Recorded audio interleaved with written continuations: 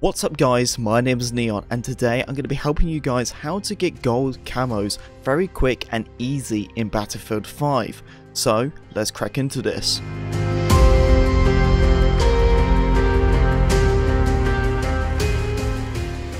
Okay, so there's a little cool tips and tricks for you guys how to get gold guns. You probably know a couple of people who have almost every single gold gun, and you know people like me who have pretty much the same thing, have almost every single gold gun. And you're probably questioning yourself, Neon, how do you have all these gold guns and how did you do them so quick? But the thing is, you have to be smart of the certain challenges you do. But the cool challenge of most of them, what is very sneaky and not many people do know it, is if you do it on combined arms.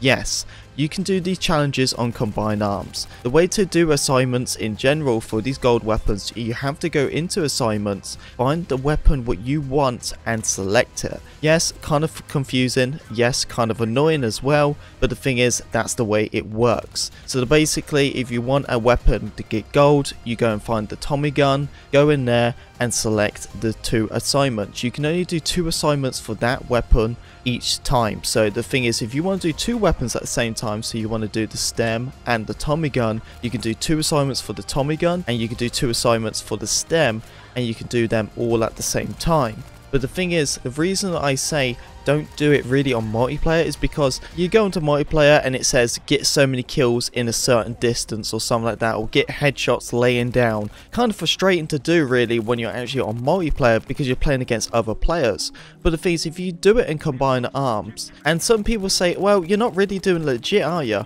But at the end of the day, it's available in the game, and let's be real, no one really plays combined arms. So before you really start playing some games or something, you just want to practice on combined arms, just do the challenges as well. So you can do most of your challenges on combined arms. And then once you've done that, you got most of them done. But then the thing is, you're saying to yourself, well, there's some assignments on there where it says PvP. PvP means player versus player. If it says player versus player, you have to do it on multiplayer. There is no questions asked, you have to do it on multiplayer. You can't do it on combined arms. But if it doesn't say that, then you can do it on combined arms. So make sure you be careful what you're reading on the assignments for the gold camos, so you know what to do. So if you need to go on combined arms, or you can go into multiplayer. It's totally up to you in general, but read it and you can find out what you need to do. There's one challenge what you get quite common, and it really frustrates me the most, and that is the objective kills. The reason why it frustrates me the most is because it says in 1 life get 10 hipfire kills in the attacking objective area, and it's so annoying because like some of them are just objective area, some of them are attacking objective area, and some of them are defending the objective area.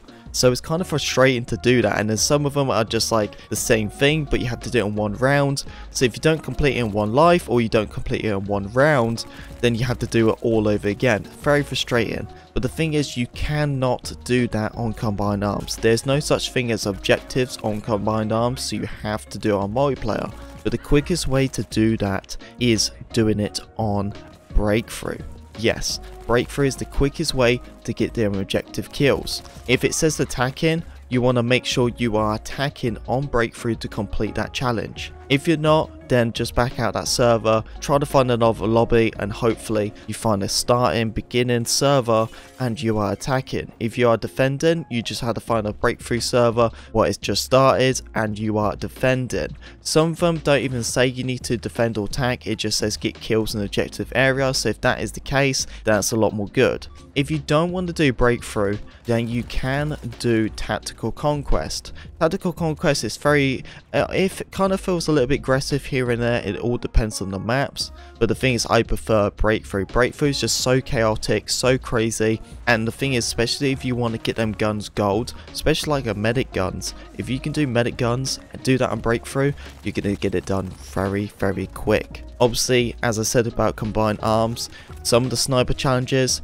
like laying down, being prone, and getting like 5 headshots in a row, or in one life or something like that, you can do them on combined arms. So some of the frustrating challenges, you can do them on combined arms. That's really it. So hopefully you can use these challenges to your full advantage, and that's just a little cool little tips and tricks for you guys. Combined arms, you can actually do some of your challenges, but make sure you read them so you know if you can do them on combined arms or you can do them on multiplayer. Hopefully you get these guns gold, hopefully it helps you for the process. These really shouldn't take that long, but if you are a beginner player, it'll probably take you a good couple hours to get these guns gold. After that, you have all the nice gold camos, and you just be having a lot of fun. So anyway, thank you very much for watching the video. I hope this guide video did help you. If it did, don't forget to leave a like, comment, subscribe to be a part of the Penguin Army. I'll see you troopers in the next video. Peace.